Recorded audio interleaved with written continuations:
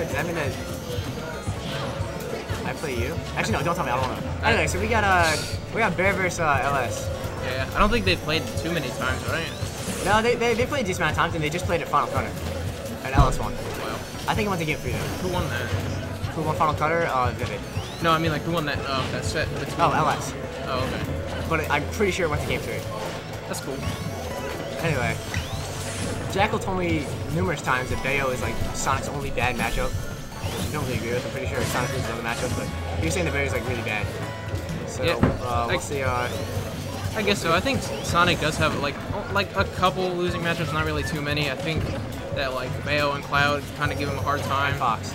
Yeah, and Fox. And maybe like one other character I can't think of right now. Oh, Mega Man.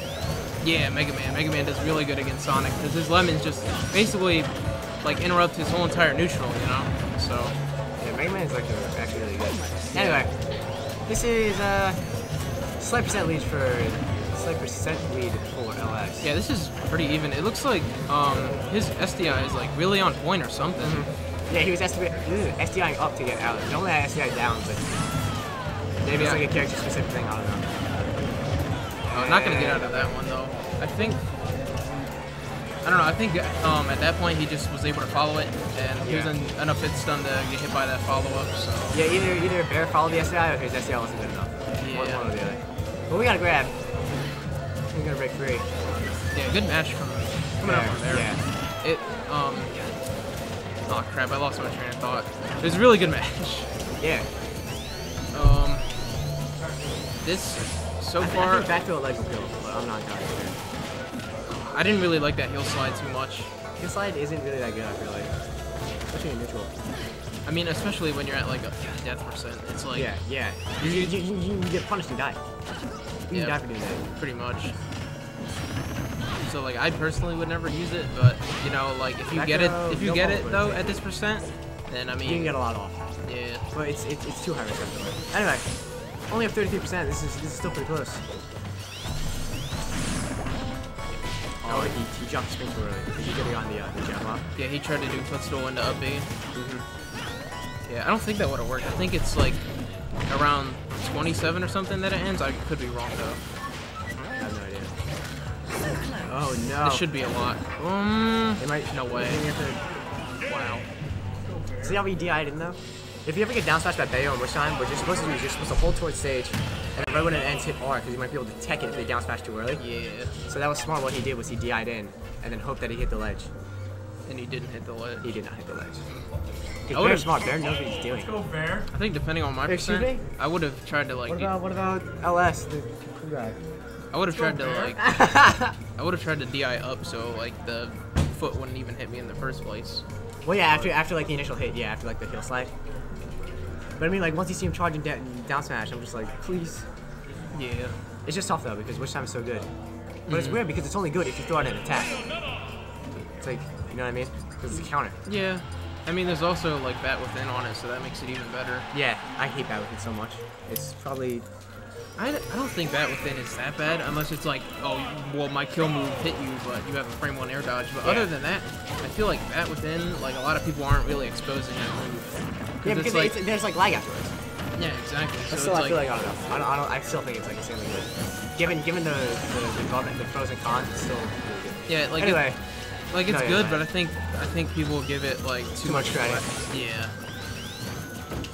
It's just like even if your follow-up isn't gonna hit them, you could like re-grab them and go for something else. Yeah, like if they like bat within a Ryu up tilt, and then I buffer shorty, right when they come back, they just die.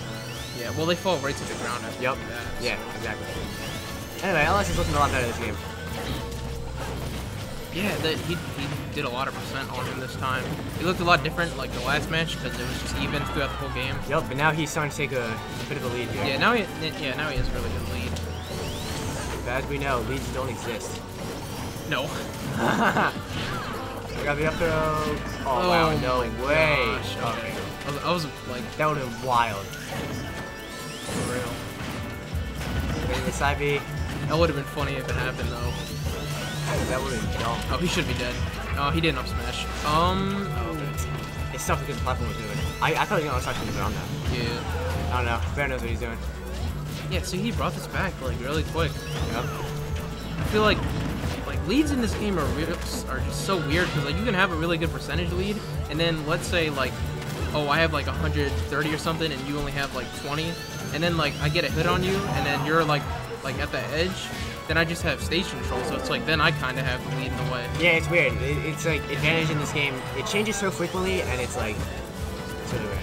Yeah. The only good thing is like giving your opponent rage sometimes sucks. Maybe like combo with Donkey Kong to like 130, then you grab you at 60 and you die. It's like it's like you didn't really deserve that. Anyway, both of these characters are in a good old death percentage. Yeah, it's a lot of cat and mouse going on right now.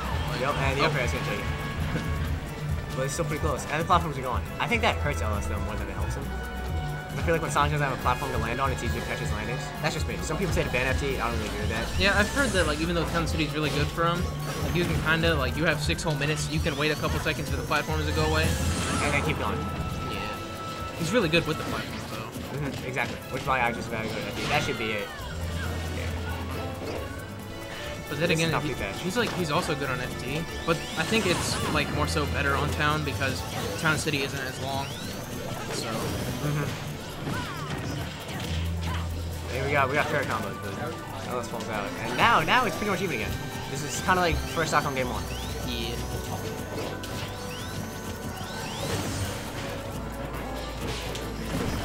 Oh, this could be a lot actually. Okay, it's really smart of him to SDI upwards.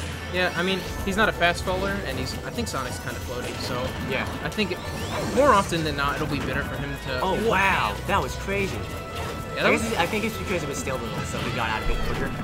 You know what I mean? I don't think it does. I don't know if it works like that. I don't think so, but... I mean, that's the only thing I can think, because that was pretty quick. Up air is also just a fast move. But most of the time, you're not going to get hit by a neutral because it's like a vertical hitbox. Yeah. But it just worked there because Bear was like, he just flew right into him to get a follow-up, so...